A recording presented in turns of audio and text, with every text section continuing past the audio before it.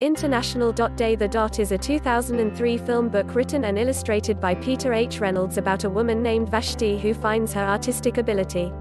It's published by Candlewick Press. Vashti is. If she tells her instructor, the instructor informs her, make a mark and see where it takes you everywhere back. Vashti pulls a scatter her newspaper, along with also her instructor then states, now signal it.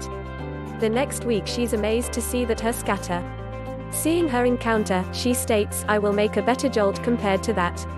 She begins drawing elaborate, colorful dots. Also understands she is an artist.